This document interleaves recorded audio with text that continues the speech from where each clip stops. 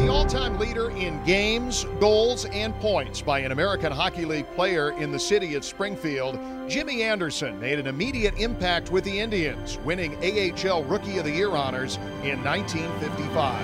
Playing for legendary owner Eddie Shore, Anderson would become one of the offensive leaders on Springfield's record-setting clubs of the early 60s as the Tribe became the first and still only franchise in league history to win 3 straight Calder Cups.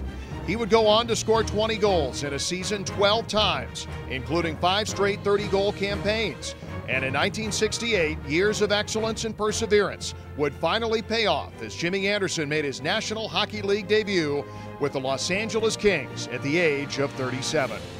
Anderson closed out his AHL career with 426 goals and 821 points in 943 games. Good for a place in the all-time top 10 in all 3 categories.